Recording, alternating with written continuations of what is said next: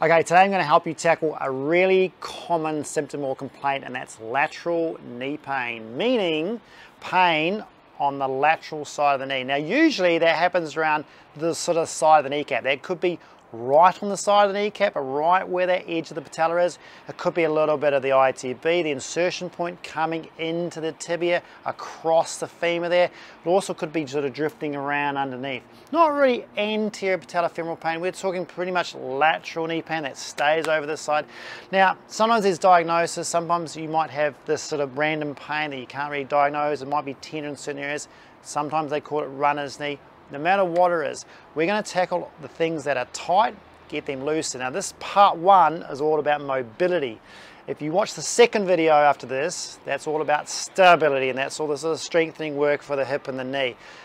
This episode, what we're going to try and focus on is just getting those structures that could be causing you a problem looser. Okay, we want to work on the mobility stuff, because it's all well and good working on the strengthening, try and fix things, but if things are tight and part of your pain is coming because things are tight, you need to loosen them up, you need to work on it. So mobility stuff, what I like to work on first is up the chain. And especially if you think this is an ITB issue, you've been diagnosed with, oh, it's my ITB, or I've got pain in my ITB, think upstairs for that, all right? So you got to think glutes. So, and TFL, we'll start with the glutes. What you want to aim for is the biggest bang for your buck.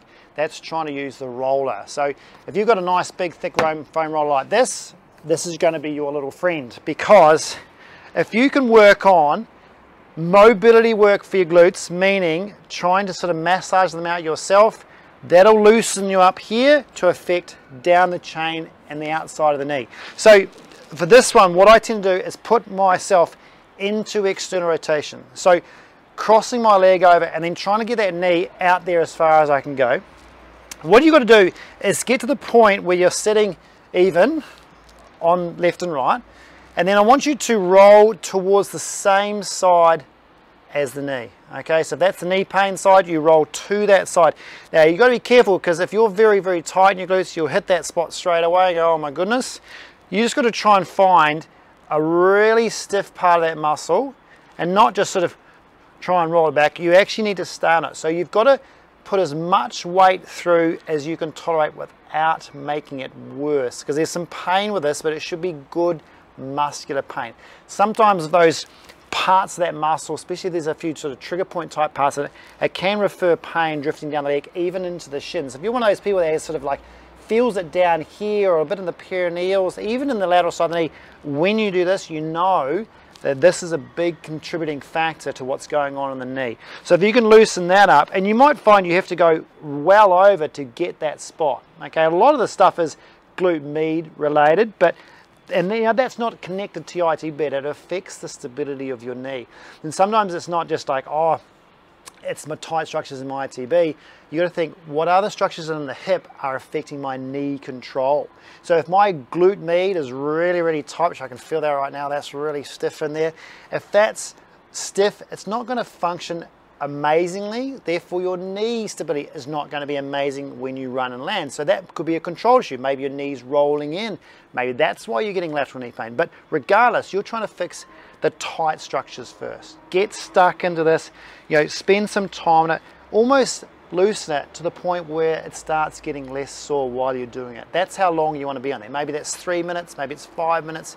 Just don't aggravate it. And if some spots get looser, just try and hunt around and find some other things. You may have to go really up the top, right over to the side, and just almost think about pancaking or rolling dough out, you know, in that muscle to massage it out yourself to get that looser. So, you know, if that's functioning a little bit better, you've probably got a better chance when you are running or landing, that knee's got a better chance of staying stable.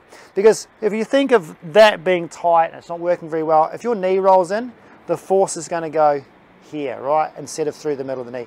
Maybe that's why you're getting lateral knee pain. But regardless, work on that first. That's your best bang for your buck.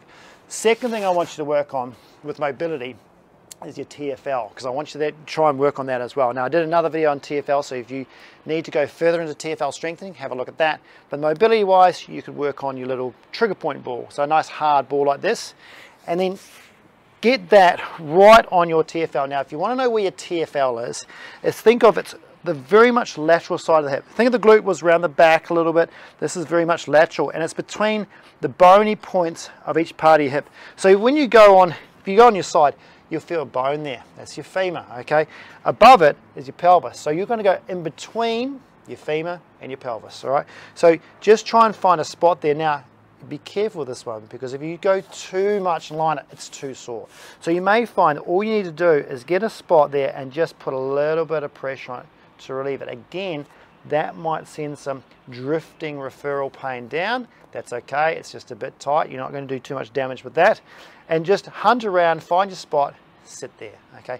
Enough pressure that feels good, as in relieving pain, if you like, not aggravating pain. Move your foot around, you might need to adjust your knee a little bit. And again, you're just trying to make sure you loosen that up over a long period of time. We're talking maybe 3 or 5 minutes to get enough release to make an effect down through the knee, okay? And then remember, the TFL, this is one that's connected to the ITB. So if you are having ITB pain down there because things are tight upstairs, this will really help you with that, okay? We'll come to the glute max, stretching that out in a moment, because that's connected to the ITB as well. But this one here will directly affect like a muscle tissue release more than a stretch, okay? And if it's loosening upstairs, you've got better mechanics downstairs at the knee, okay? So less aggravation in the knee. And sometimes even just doing, say, a glute roll and TFL, all of a sudden drops people's pain by 50% and they're feeling better. So the mobility part, super important, always do that first. So that's a really nice one to do.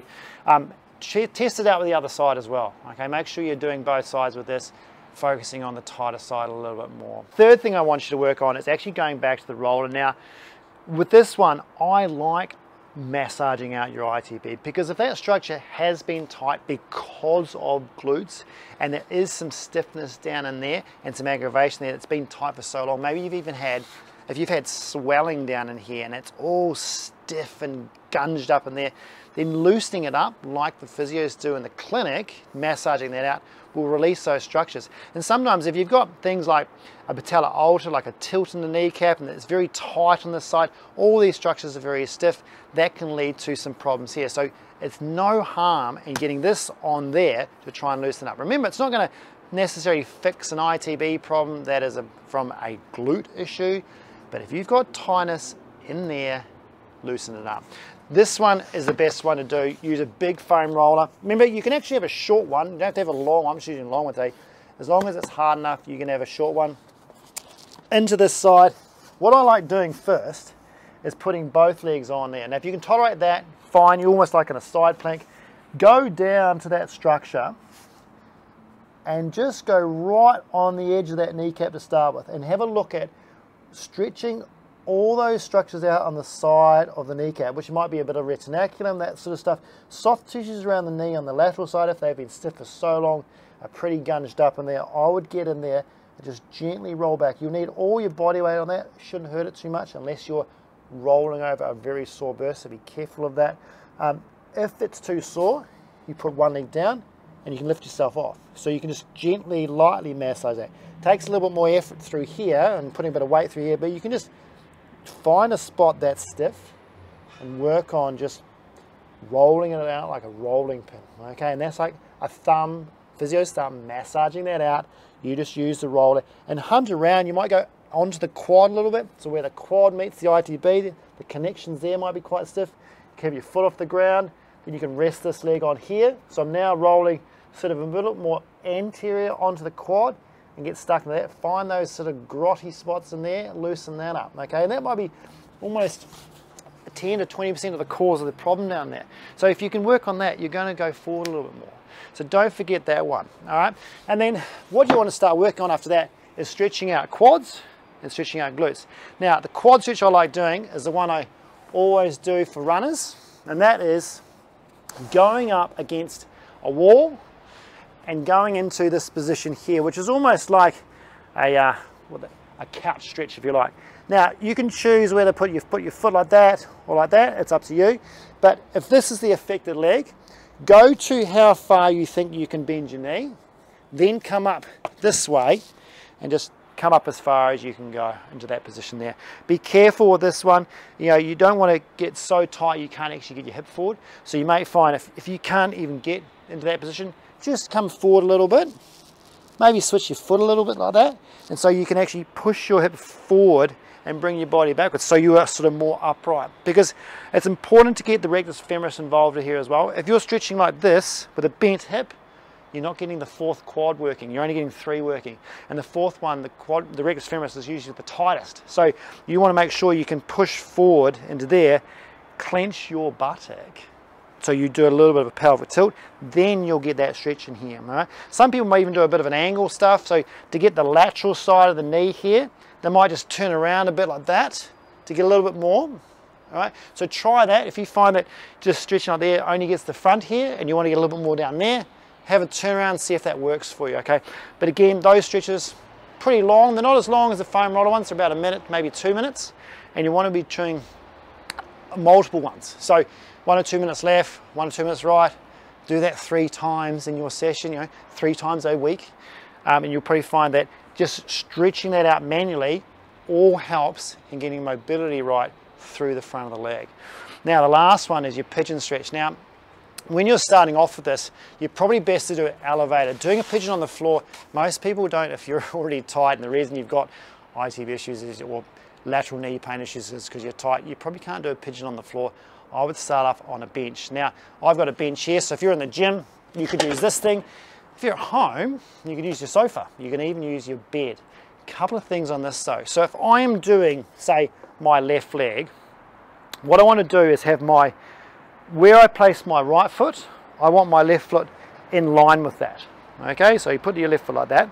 Then what you do is you come slowly down and then step backwards with the other foot.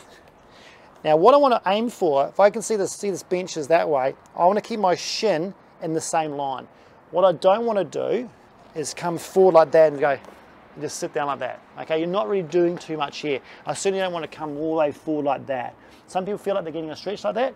For you, for your hip, what I would do, come back to here, put your hands wider, bend your back knee and drop your body down evenly to try and get your knee closer. Now you may find, oh God, I can't even get my knee to the bed, because if I do that, I'm going to cheat. So you stay midline in here and drop down and weight bear through your hands and relax your foot, relax your back leg, relax that left hip. Then you'll get that massive stretch through that left glute, okay, and the hip to help you with your mobility. That's the best way to do it. So stay upright rather than, if you're on the bed, don't come down, okay? Because if you go into flexion, you're not going to get that nice glute stretch. So try and stay really strict with that.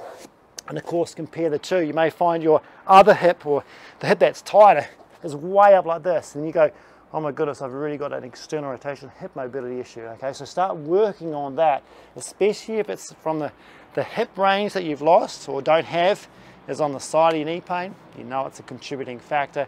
Try and work on it. Start with this position, and as you get better, you can certainly go to the floor and do one like this, where you go onto the floor and drop down into here. But again, requires a lot more flexibility through the hips to be able to do that.